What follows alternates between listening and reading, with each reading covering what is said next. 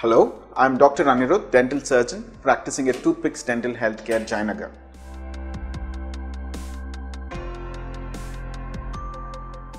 As far as restoration is considered it's concerned, what happens is a post-in core is placed as the primary requisite to save the tooth. So what happens if you don't have a post-in core inside, the strength of the tooth is not enough. So when the patient is chewing on the tooth constantly, there is a high chance of the tooth to be fractured, and therefore the entire treatment, the purpose of the treatment is lost.